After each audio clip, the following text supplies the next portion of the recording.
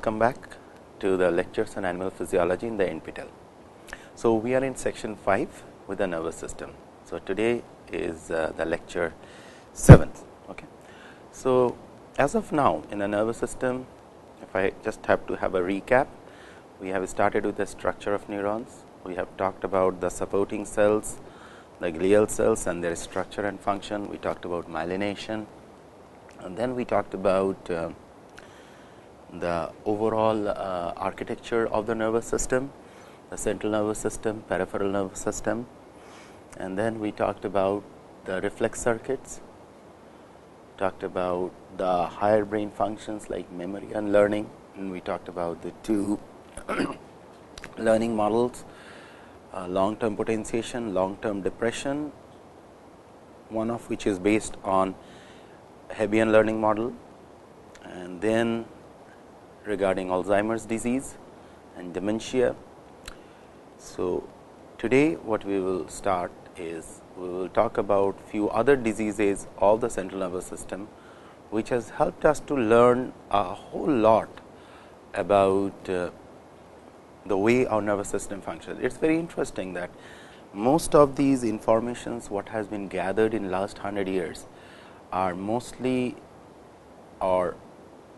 have evolved from clinical 1940s, when this part of the hippocampus or the hippocampus was removed from the epilepsy patient, that leads to the loss of memory, like this person never acquired any further memory, and that set the tone to understand hippocampus and the energy storage mechanisms followed in the hippocampus for next almost now 70 years, and it is still continuing, and it is continuing at the molecular level with enormous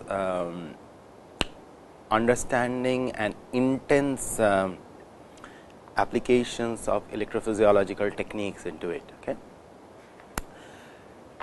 Whereas, that was the beginning of long-term potentiation, which was in 1970s, followed by somewhere in 1980s, when the long-term depression model, it was given by Masao Ito, and afterward people like Taras Sajnowski in Salk Institute and few other people who have done significant of work, and in India, National Center for Biological Sciences, Professor Sumantra Chatterjee, he is doing a lot of work on amygdala, and some really groundbreaking works have been done all over the world to understand how our emotional memories are being stored and are being carried forward. And in that process, while explaining the long-term depression, I kind of highlighted the fact that there are neurons whose threshold to respond reduces because of long-term depression, just as opposite to the long-term potentiation phenomena whose threshold increases. Here the neuron thresholds decreases because most likely because of it has a different kind of neurotransmitter profile, and it's on its membrane, the channels densities may be totally different as compared to the neurons in the other regions of the brain. Okay. So, with this, let us talk about one of few other diseases. We will be talking briefly about epilepsy, again relevant to hippocampus. We will talk about Parkinson's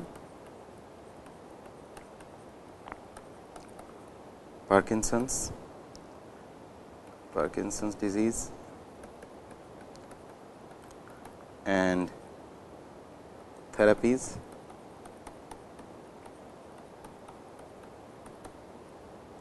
and then we will be talking about spinal cord damage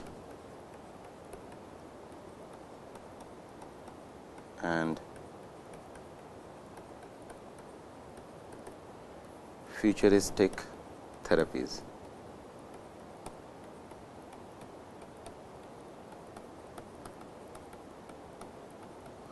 These are the aspects what we will be dealing in these three topics. What we will try to do in this lecture or in the subsequent lecture, we will wind up these, or at least my objective is that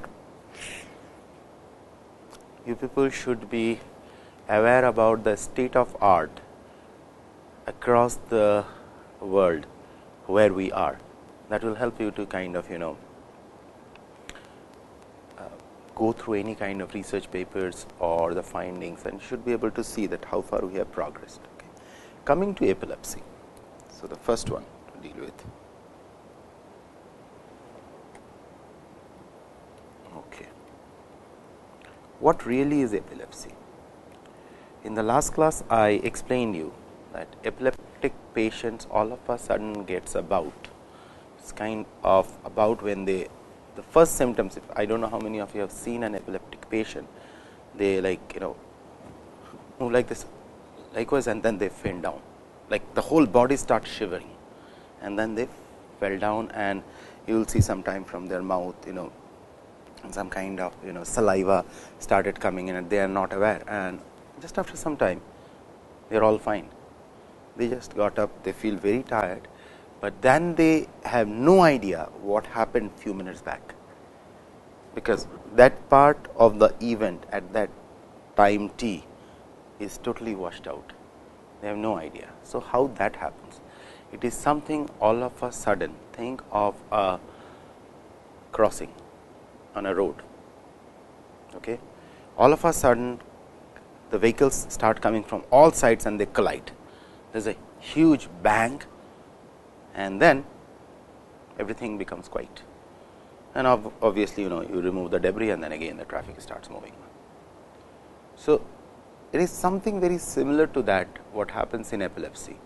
There is a hyperactivity in the hippocampal region of the brain. So, it is something like this. If this is the structure of the brain,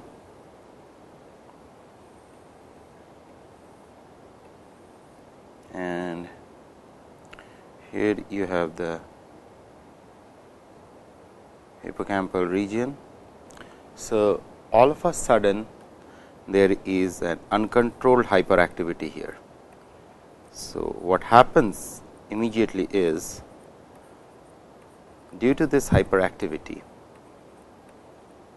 sudden hyperactivity, the impulses are being transmitted all over the place, all the connected circuits, and as I told you, all the circuits are connected. All of a sudden, all the coordinations of the body is kind of lost.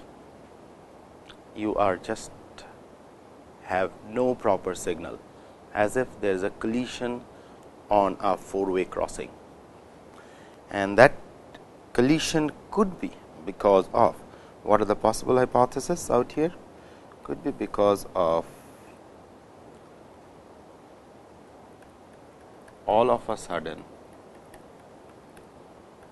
if you break up the problem at the cellular level, all of a sudden there is excess secretion of neurotransmitters. So, sorry for the glitch, there were some errors in the systems. Okay. So, there may be excess secretion of neurotransmitters, uncontrolled secretion of neurotransmitters, and most of these neurotransmitters which are involved or which is believed to be involved is glutamate. As I have already mentioned, that this is basically most of the hippocampal region are consisting of glutamatergic neuron. And this glutamatergic neuron all of a sudden secretes a lot of glutamate.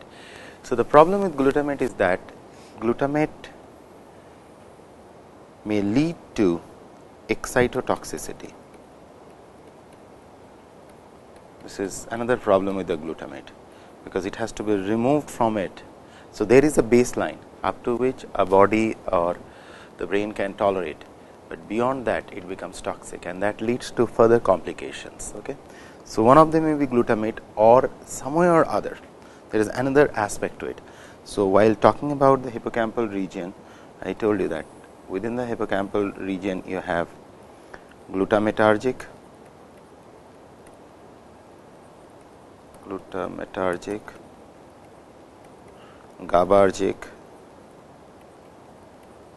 GABA secreting neuron, glutamate secreting neuron, and there is a balance between the numbers. Okay, there is a proportion in the numbers. There are certain numbers. So maybe there are brains which have developmental issues, or developed in a totally different way. Their number of the GABA may be much lesser. So GABA, which is an inhibitory neuron, which allows some of the chloride and all this kind of ions to move through, that may be less. So that may lead to an hyperactivity and excess activity of the glutamatergic neurons. Okay. So whatsoever be the situation, it must have to deal with the neurotransmitters and the ion channels, or there may be some mutated ion channels which are formed, the one which are conducting all the, so maybe an ion channel problem. Okay. So at the level, if you look at it from very simple chemistry perspective or biochemical perspective, it will boil down to either neurotransmitters or ion channels. And now if you go with a reference to the first chapter or the second chapter what we covered in the membrane physiology, so they are all membrane related phenomena, and that is why there is intense amount of funds across the world in best of the best places like National Institute of Health or in UK. There is enormous grant which are given to understand the membrane channels structure and function, because these membrane channels are the one which ensures what is entering inside the cell and what is going out, and that is the hot target for all the drugs to bind and carry out all the downstream functioning or executing their pharmacological effects. Okay. So with this brief idea about epilepsy, we will move on to the next pathological condition, which is Parkinson disease and its therapies. So Parkinson's disease and its therapies. Okay. What exactly is Parkinson disease? So in order to understand Parkinson disease, we have to rebuild the circuit. But before I build the circuit, let me tell you the problems a Parkinson's patient faces. A Parkinson patient cannot move his or her, the motor controls are compromised. In other words, they cannot move their hands or their legs or several other parts of the body do not move. What exactly that means whenever we see a patient of Parkinson? So now if you recollect the circuit of neuromuscular junction, so what is happening? There is a sensory input from your muscle which goes all the way to the spinal cord, and from there part of it goes to the brain. From the brain, if it is not a reflex circuit, of course, there are two options. Okay. Either it is a reflex circuit, it goes to the brain, it goes to the spinal cord, from the spinal cord it comes back. Okay. So just for a recap, so this is the brain, this is the spinal cord, so and this is the target tissue, and these are the sensory neurons, and these are going cell body out here. And if it is a reflex circuit, then the motor neuron which are sitting on the spinal cord, they come back and tells you. So this is the classic reflex circuit what we have already talked about. Now there is a second circuit which needs higher motor controls. So the motor neurons can be divided into two parts. Okay. So one which I have already mentioned here, these are called spinal cord motor neuron. Spinal cord motor neuron. Their cell bodies are sitting on the spinal cord, and their processes goes out to all the target tissues. These are sometimes also called SMN, also spinal cord motor neuron. Okay. So they are all sitting all along this ventral root. And if you remember when I talked to you about the dorsal and the ventral root, just again for a recap. So the center is the ventral root out here, and on on both sides is the dorsal root, where the sensory root or the ascending pathway is being there. So, this is the ascending or the dorsal root. Okay. It is ascending because I told you all the informations are carried like this to the brain on this, and this is motor, where the signals are being brought back from the brain or directly from the spinal cord like this. Okay. So, the ascending and the descending pathways. Coming back to where I was. So, there are other circuits where basically a signal from, say for example, here a sensory signal from, let me draw another situation. Okay. This is the sensory ending which is moving all the way. Here is the ganglion. From here along the ascending pathway, this signal is moving to the brain. Say for example, here it reaches the motor cortex. And just for your again recapitulating some of the myelination thing. So, these neurons which are sitting partly outside the central nervous system are myelinated with Schwann cells, and the one which is the part of it which is sitting inside the spinal cord is myelinated with the oligodendrocytes. Now, from the motor cortex, it synapses on another set of motor neurons. Say for example, it is in the motor cortex. These neurons are called higher motor neurons. Higher motor neurons. These higher motor neurons are present in the motor cortex of the brain. Motor cortex is the region of the brain which regulates the higher motor control or coordinate the higher motor control. How it does so? One second. Higher motor controls. So, the way it works is from the brain, from the region of motor cortex, which are sitting somewhere out here, series of thousands of motor neurons, they send the signal to the lower motor neurons. So, here in the blue you have the lower motor neuron on the ventral cord, okay, and that is where they are synapsing, or some motor neuron sitting here, they are synapsing, and these signals are then being sent to the target tissue, and here you have the target tissue, right. So, the way signal is moving is, here is a sensory input going all the way to the brain, either via interneuron or directly by synapsing on the higher motor neuron. This signal is being transmitted, signal moves like this all the way to the brain, and from here the signal starts coming down, likewise it reaches the target tissue. So, in that process what happens, signal reaches here. So, the higher motor neuron commands, and this command is being executed by these neurons. Imagine a situation when selectively some of these higher motor neurons which are present here starts dying.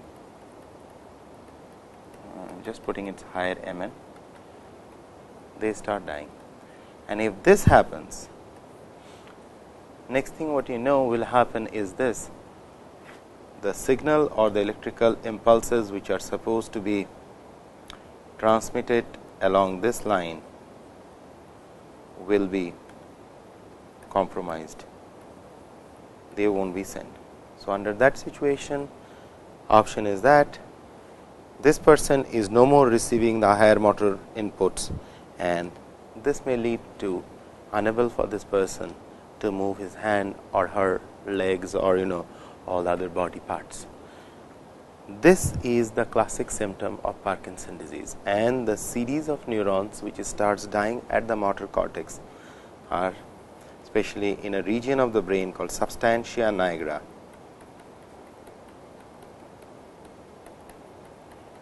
This is the region of the motor cortex, and the motor cortex which is responsible for coordinating the motor control. The specific set of neurons which starts dying are called dopaminergic neuron. Now, if you dopaminergic neurons, Now, if you people go back and see the classification of neurotransmitters, you will see there is a series, one class of neurons or neurotransmitters, where serotonin, dopamine, all the amines, it is that class of neuron. There are a population of neurons whose, so it is like this. It is a, so these higher motor neurons. So on receiving input from the sensory neurons, secretes dopamine. So this dopamine is synthesized here. These cells are specialized to synthesize dopamine, and this dopamine act as the neurotransmitter entities. These dopamines travel all along here, or maybe synthesized out here, and these one forms synapse on the lower motor neurons out here through dopamine. It is the dopamine which is transmitted from here. So now there is no more dopamine. Dopaminergic neurons are no more there. They starts dying. And under that situation, it is not getting any further signal. This is the classic case of Parkinson disease. What are the difference between a Parkinson patient and an Alzheimer's patient? So, AD, Alzheimer's disease, and PD, Parkinson disease. In Alzheimer's disease, the majorly affected region is the hippocampus, and in hippocampus, whereas in the case of Parkinson disease, it is substantia nigra of motor cortex. First difference. The second difference is it leads to dementia or memory loss, conscious memory loss, dementia or memory loss, whereas in the case of Parkinson, no memory loss. Whereas in the case of Alzheimer's disease, motor control is intact. There is no problem in the motor control. Motor control is compromised.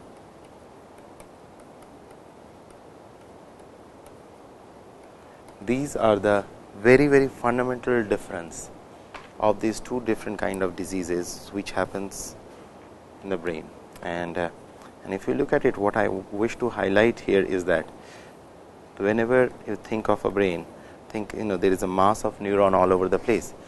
But if you just think a little bit in depth, you think of it, a disease which is happening here, and if, for example, this is the region of the motor cortex, okay, which is all the substantia nigra and all other regions of the brain. Or say, for example, let's talk about a disease in amygdala, okay, and this is your hippocampus.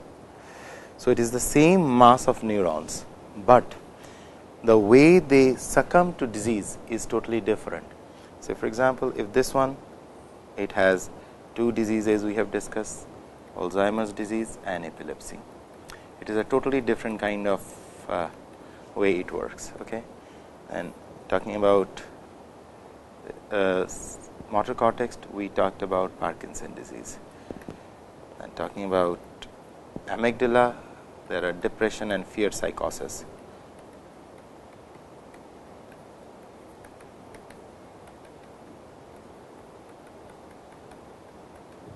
So if you look at these neurons, what is there a central way we can put them?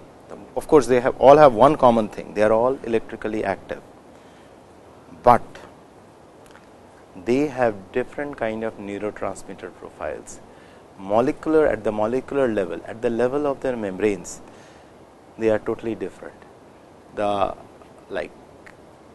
substantia nigra neurons, they secrete dopamine, which is being which is being transmitted to the lower motor neurons, and then the signals are being executed.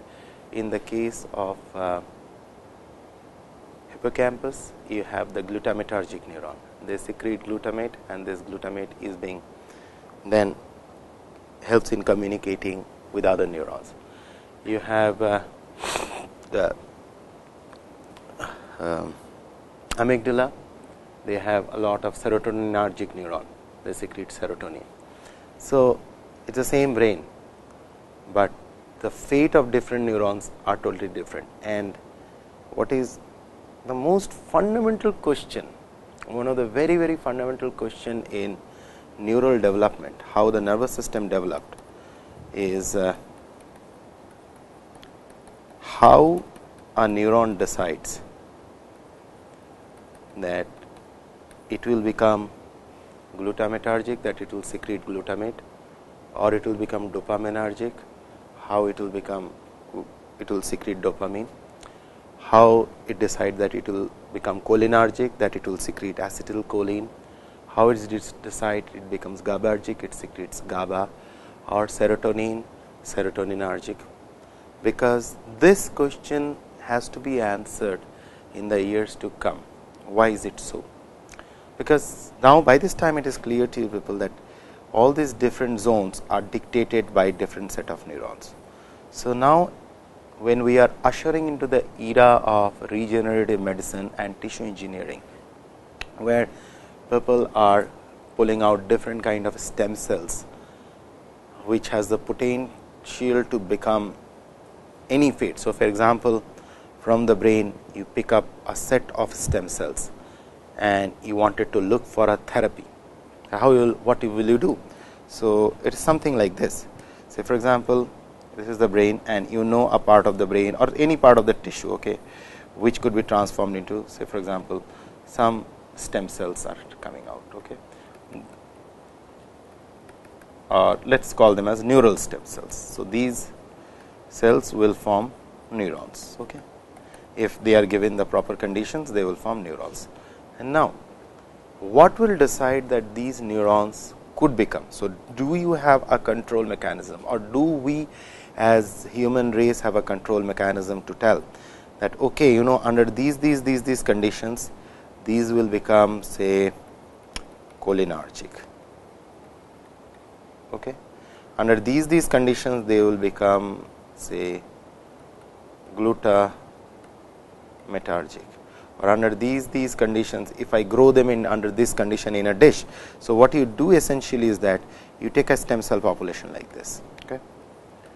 Then next thing, so these are the stem cell population, and next thing you do, you grow these stem cells, you divide, make these stem cells to divide, okay, stem cell division.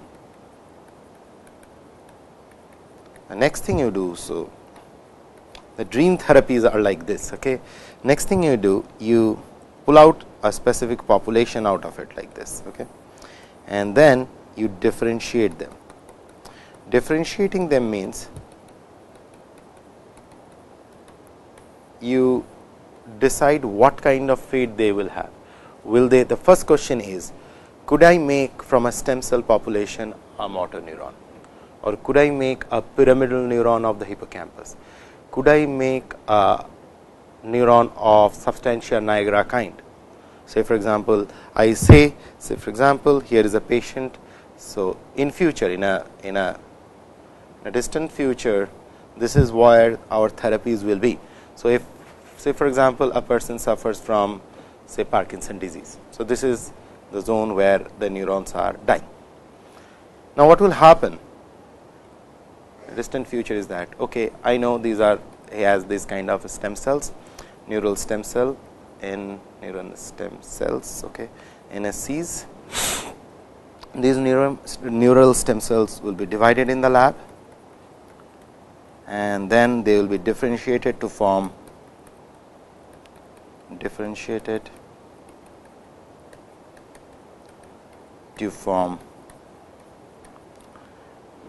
dopaminergic neuron, the one which secretes dopaminergic neuron, and then these dopaminergic neurons will be transplanted back to that part of the brain where they are dying out. Transplantation, okay, with the hope that these dopaminergic newly transplanted dopaminergic neuron will form the same connectivity. So, that is another whole different ball game. This is at least what is being dreamt of as the futuristic therapies for mankind, if one day, and this is going to happen. So, for the generations now, the challenge lies here. We all now have well characterized stem cells from different parts of the body. These cells, it could be even a skin cells, you could have a skin cells and you can make neurons from them. Okay. From skin cells you are making neurons. Now, these neurons have to be transformed into, say, a motor neuron. Could we do that? Or I say I want to make from these skin cells, say, oligodendrocyte. Could I make that? Or when I am talking about, could I make, say, for example, a cardiac myocyte, since we have already studied about it, cardiac myocytes. Could I make that? Because skin cells are most easily accessible, skin stem cells, okay, or maybe some skin cells, okay. Or could I make, say, dopaminergic motor neuron? I just put DOP as dopaminergic, okay. Or could I make hippocampal neuron? And even if I could make them, could I decide that this will become cholinergic or this will become dopaminergic? So, these are the challenges for next few generations, that how far we can control the fate of a cell. And then comes the next challenging part, what I was trying to highlight in the previous slide, that transplanting it back to the brain or specific different parts wherever it is needed, and ensure that they form the circuits. And this will be, these kind of experiment in the future will surely help us to look at neuroscience from a totally different perspective. I mean, next 100 years for neuroscience is going to be one of the most brilliant time, because where all these things will be tried out in some form, and already things are being tried out in small animals and kind of in the rodents and all these things, these are being tried out. When this will come to human is a different question. I mean, it's just a matter of time. It is going to happen. It's just a matter of time when it is going to happen. But currently, what are the possibilities for persons who are suffering from Parkinson disease? So, for those who are suffering from Parkinson disease, one of the therapies is called L-DOPA, L-DOPA therapy. What is L-DOPA therapy? So, this is basically, so I told you that it is the dopaminergic neuron which are dying. So, dopaminergic neurons secretes dopamine, which is the neurotransmitter. So, in the lab there is an analog of dopamine which has been synthesized called L-DOPA, and this L-DOPA is put in the spinal cord in a slow releasing manner. Okay. So, that is the L-DOPA therapy, where L-DOPA is being injected into the system. So, that is the only possible therapy currently existing for the Parkinson's disease patient. There is no other therapy currently which is successful. So, while summarizing what all we have covered, so we started with epilepsy, and we talked about the role of excitatory neurotransmitter glutamate, and all of a sudden and uncontrolled activity of glutamatergic neurons present in the hippocampus which leads to hyperactivity of the hippocampus, and thereby leading to a temporary uncontrolled non-coordinated fate of the system. One. Second, we talked about the Parkinson disease, and in that process we talked about the death of the neurons in the higher motor neurons of substantia nigra, and their death leading to not sending signal to the lower motor neurons, which are cholinergic in nature. And even if you look at the neurotransmitter profile, so the higher motor neurons from motor cortex and substantia nigra, they are communicating with the lower motor neuron with dopamine, whereas the lower motor neurons, which are sitting on the ventral horn or the ventral root or the descending root of the spinal cord, are communicating with their target tissue with acetylcholine. So, there are two different neurotransmitters which are involved in this process, and except, just for your interest, except in the case of Drosophila, the small fly, where you have the nerve muscle connection, and most of the nerve to muscle neurotransmitter involved is acetylcholine, except in Drosophila, where it use glutamate, except in Drosophila, rest all of them use acetylcholine. So, there are two different neurotransmitters which are regulating the whole motor control pathway.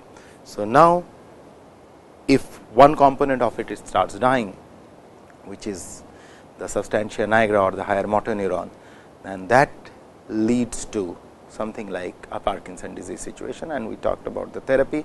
And then we briefly talked about the regenerative medicine, where in future probably what will happen, or what we dream that mankind dreams of happening, is that there will be neural stem cells. These will be divided and differentiated to form different kind of neuron, dopaminergic, this could be cholinergic, secreting acetylcholine, this could be GABAergic or secreting GABA, or even glutamatergic. So, and those could be transplanted for, say, Alzheimer's patient or patients with Parkinson's or epilepsy, or anywhere where there is, and same holds true for situations in other like in the cardiac myocyte or cardiac damage and all these things. So, what we will do in our next class is we will talk about another disease, which is amyotrophic lateral sclerosis and spinal cord injury, because then we will be talking about the diseases of the lower motor neurons and how they affect us. Okay. Thanks a lot.